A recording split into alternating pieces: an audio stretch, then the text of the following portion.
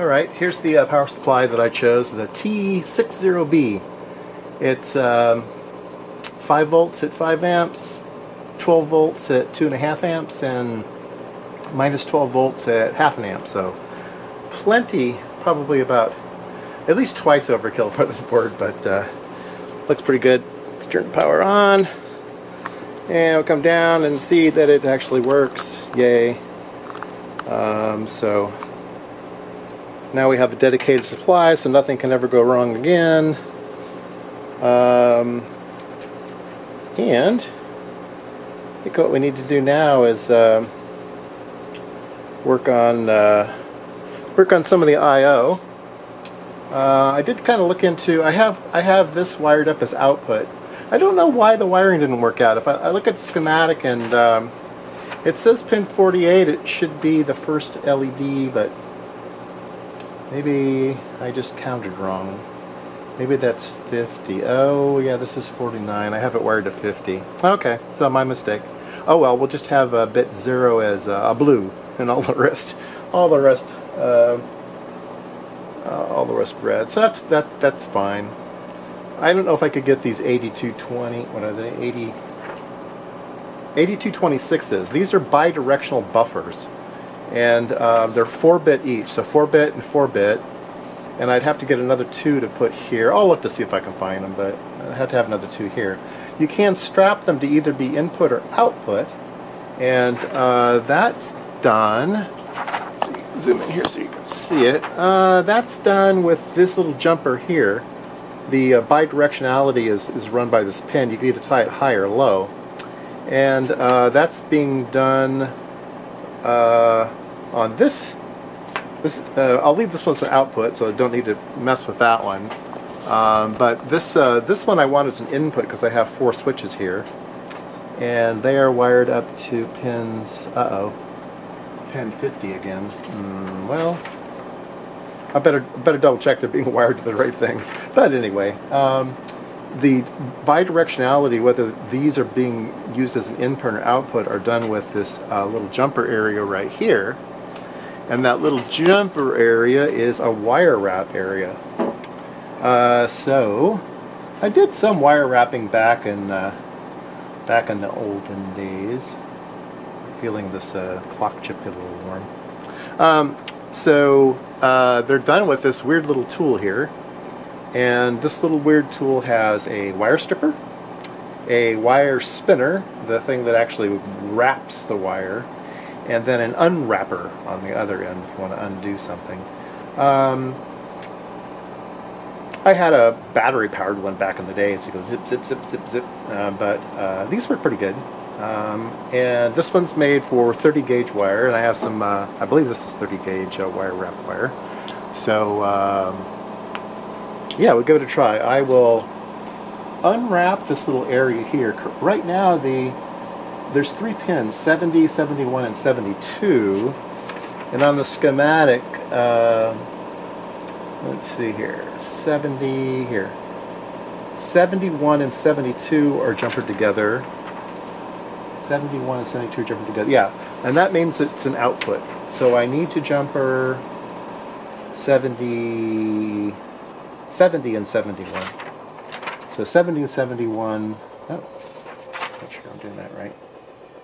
70 and 71, yeah. Okay, so 70 and 71 are these 2 here, so I need to unwrap that and put a wire wrap across those 2. So let's turn power off. Let's see if our unwrapper will unwrap. And yes, it did. So you just kind of stick it over the post and unwrap it, and it kind of, it didn't do anything that time. Unwrap it. And, well, interesting. Why did it work the first time? Just lucky, I guess. The ones back in the day had a really big hook on them.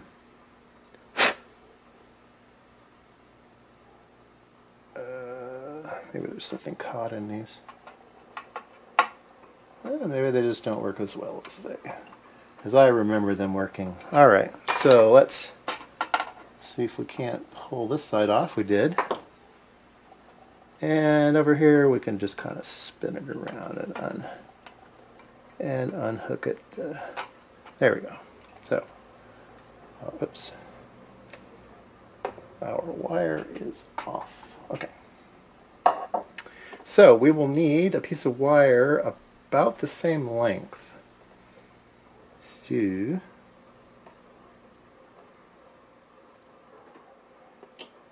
okay.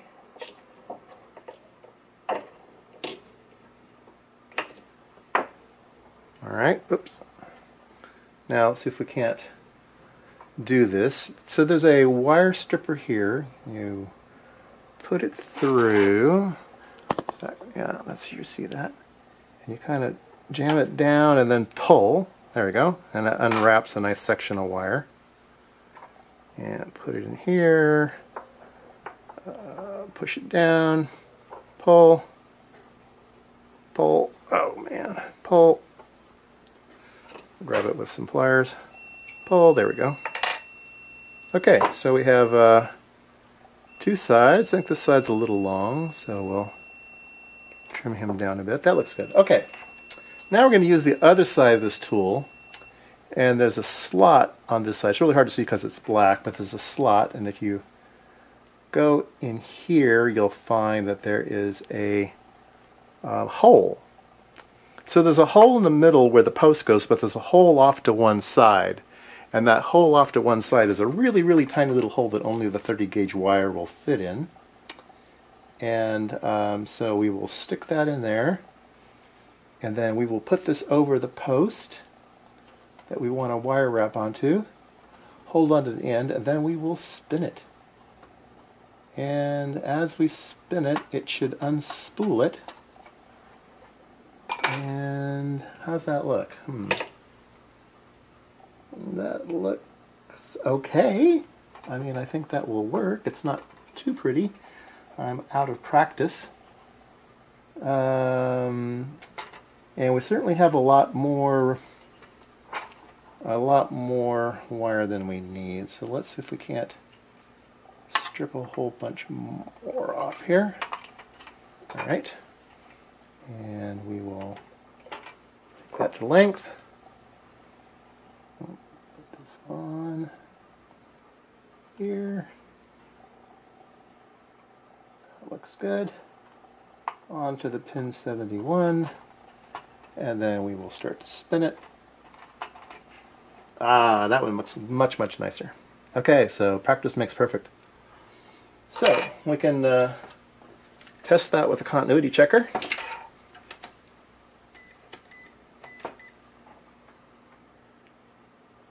Beep, beep, beep, and beep, beep, beep. Great. All right, so now instead of 71 and 72, we have 70 and 71. So now this should be wired to be an input device. Very nice. So these wire wrapping tools are, what are they, about $10, $15? I don't know, something like that. They're not much. OK Industries is kind of like the big name in wire wrapping. I guess they've survived, unless this is a Chinese clone of it. I don't know. But I don't think so. I think this is official. OK Industries has been there since day one. And yeah, you can do wire wrapping like this.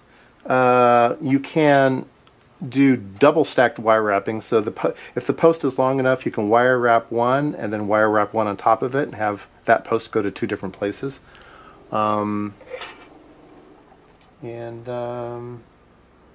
Yeah, very old school, but still works. All right, my power supply didn't come with a switch, and so I have there's a fuse here that used to lay down flat. I lifted up one end of the fuse and inserted a switch in series with the fuse here, so that'll switch it on and off. And drilled a hole in the case here, so it'll stick out the end. I'll be able to flip it up and down, so that'll be pretty cool. And should be ready to go.